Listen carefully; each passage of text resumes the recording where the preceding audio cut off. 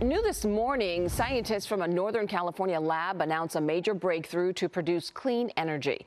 They've successfully produced the first ever nuclear fusion reaction, resulting in a net energy gain, which is key in creating a clean energy source. The reaction was conducted last week at the National Ignition Facility, the world's largest laser system. Fusion is the energy that powers the sun and stars.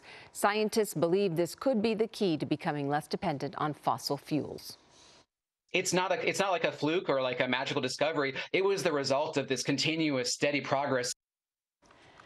The reaction created by the scientists is a controlled version of the same reaction that takes place in nuclear weapons without the mass destruction. This could allow the government to research deterrents for nuclear weapons without the needs for real-world weapons testing. Hello, I'm Mark Brown. Get more great ABC7 content by clicking the subscribe button for our YouTube channel and download the ABC7 Los Angeles streaming app on Fire TV, Android TV, Apple TV, and Roku to watch on your TV.